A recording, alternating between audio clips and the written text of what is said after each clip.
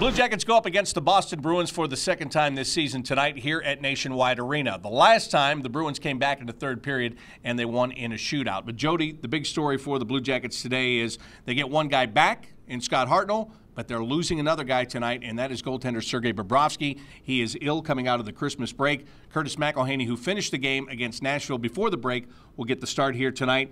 Does that change the dynamic for the Blue Jackets? It does, but they can't worry about it. They have no time to worry about it. The break is over. Curtis is in net. They know it. The team knows it. They'll be ready when the puck drops.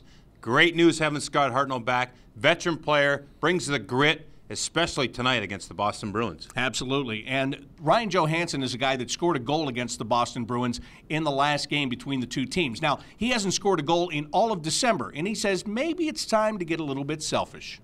You know, that was one thing that was nice about the break. You know, you kind of think about your game a little bit too and what you need to do better. And, you know, that's definitely something that I'm going to try and, you know, create more on the ice, is just more, you know, shooting opportunities for myself.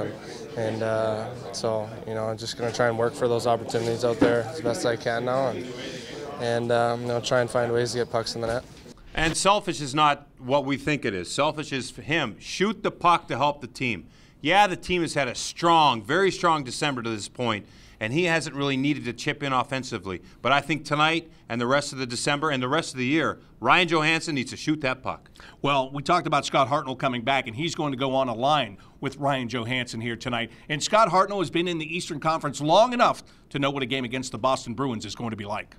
I think it's going to be a battle. I think anytime you play the Bruins, you know their style of play. They got some big bodies. They got some big D. If you want to go to the net, you got to pay the price, and we have to be wanting to do that. We have to be able to be strong on pucks and get to the dirty areas to score goals. Well, the Boston Bruins are tough to play against. And the last time they were here, there was no David Krejci in the lineup, no Zdeno Chara, and of course Tuukka Rask is one of the top goaltenders in the league. You said it, Bob. Blue Jackets have got to get in front of Rask.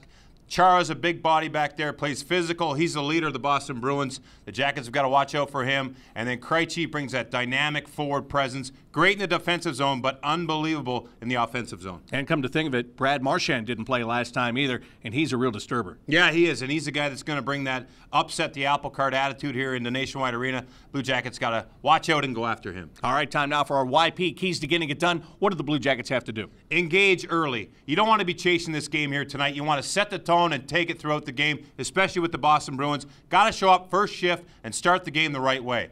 Key number 2, Curtis McElligott is in net. He hasn't played in a long time, maybe a little bit last game in Nashville. He came in relief, but got to start in the defensive zone here tonight and take care of it. Help out Curtis. I would never know you had 4 days off. You're right on it. Thanks, Bob. You too. All right, thanks. That'll do it for tonight's Time Warner Rink Report. For Jody, Shelley, I'm Bob McElligott. Enjoy the game.